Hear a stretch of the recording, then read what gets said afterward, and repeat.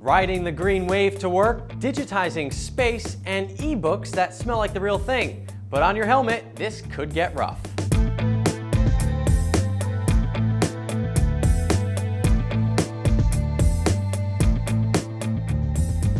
Hey there, what's going on? I'm Rich DEMURO with CNET TV, and you are in the queue. Thank God I could finally unlock my iPhone. Tools? All this just to go to T-Mobile? Never mind, let's get you started with your must-click moment. A one-stop shop of NASA imagery, available soon. The space agency will work with the Internet Archive of San Francisco to digitize their collection of pictures, film, and video. Everything will be available online for free. The full project will take 5 years. Good luck finding the moon landing film. Moving through the queue, here's a nifty way to commute to work. How about taking an electric motorcycle? Inertia, the world's first zero-emissions battery-powered bike, delivering 45 miles of freedom on the open road on a 3-hour charge. The carbon fiber chassis, ultra strong but super light, weighing in at a tree-loving 275 pounds. You too can help save the world and look awesome doing it for just 12 grand. The Inertia bike goes on sale next summer. I'm still not convinced printing pictures at home is any easier than going to the drugstore, but that doesn't mean lots of Americans haven't started the equivalent of a digital darkroom.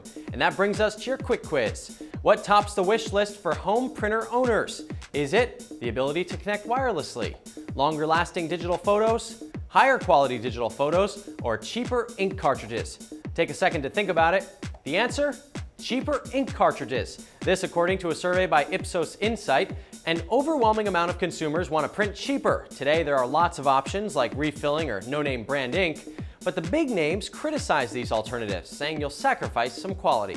Time for the beta, and today a site I used to use religiously is getting a refresher. Bloglines was one of the first web-based RSS readers, a great alternative to desktop downloads that tied your feeds to one screen. The beta adds a new personalized start page that lets you quickly scan your favorite feeds in seconds, a 3-pane view that lets you treat feeds like your email inbox, and drag and drop feed management for a little taste of Web 2.0 in your feed reading. Upcoming features include a mobile version and the ability to send, save, and share posts. Finally, in a survey sure to get a company in a show like this, Cafe Scribe is introducing musty ebooks. The digital textbook company recently surveying college students and found they love the smell of their physical books. That new or old book smell apparently the only thing keeping them from buying lower-priced digital versions of their textbooks. So in an attempt to win over smell-conscious students, the company including a musty old book scratch and sniff sticker with every ebook sold in September. That explains why college students spend so much time in the stacks.